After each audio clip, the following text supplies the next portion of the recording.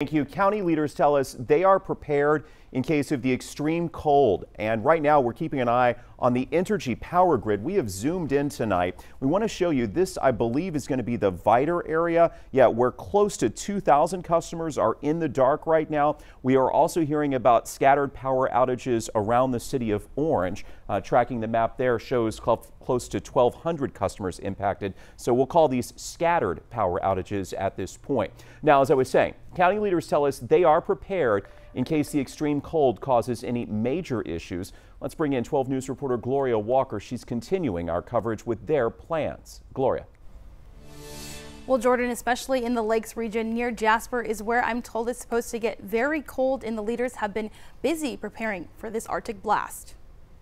Good news about this particular weather event is that we're not anticipating any precipitation. County officials all over southeast Texas have been busy planning and preparing for the Arctic blast. The good news?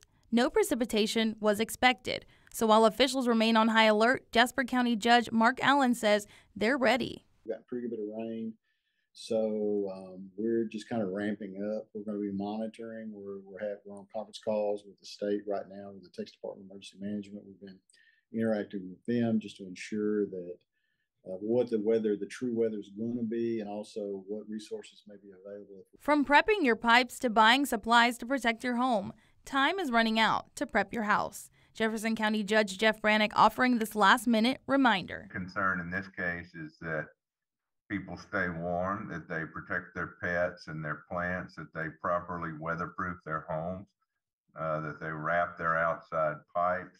Power outages seem unlikely, according to county officials, but this cold snap could cause other problems. Anticipate some drops in water pressures from some of the city-provided water utilities. So I think people need to be prepared for that. Fortunately, it's a 48-hour event. So listen to officials and don't go outside unless necessary. And remember to check in on your neighbors, as 12 News will keep you updated on this cold snap. In studio, Gloria Walker, 12 News.